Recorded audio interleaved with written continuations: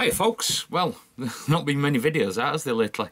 After having the old eyeballs done and everything, which went super, as it goes. But, I know some of you know I had some problems with my leg, and I've been backwards and forwards to doctors and hospital. I had a procedure this week, which didn't work, so I can hardly walk really very far. Round Garden's about as far as it gets, so Garden's neglected, because just that's quite painful. What it is, I've got a blocked artery in my leg.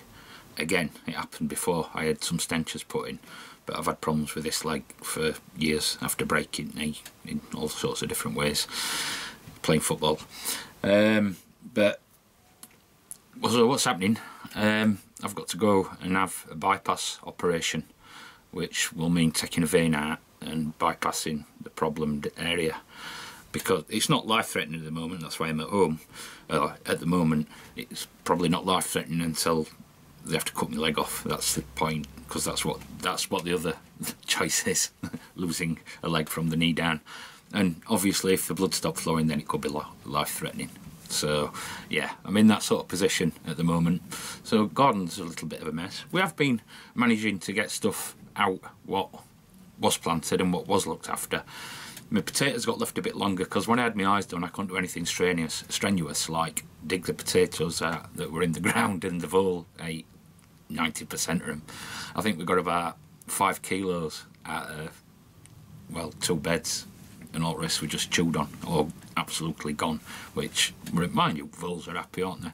At least somebody got a meal out of them. But yeah, so I thought I'd just let you know what's happening and why there haven't been any videos. There will be more videos. Tomatoes coming on well now eventually. I'm getting some ripe tomatoes, which makes me happy, and the wife, obviously.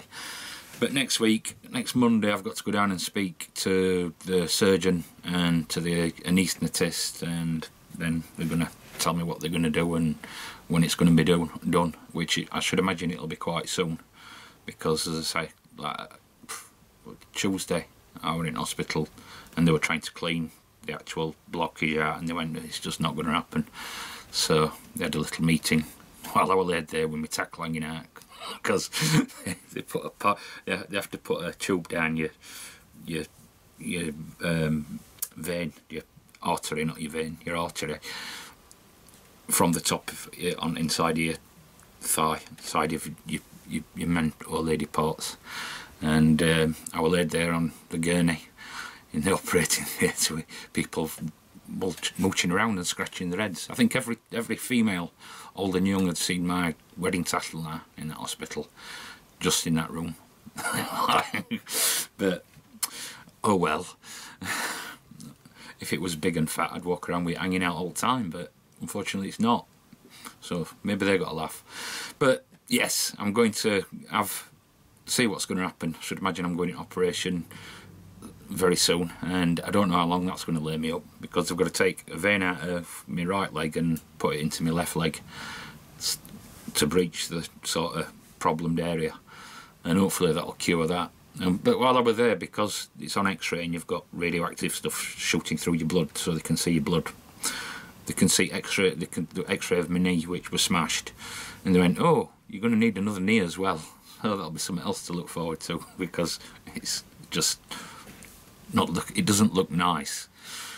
But anyway, if that hadn't cheered you up, I'm sure something will.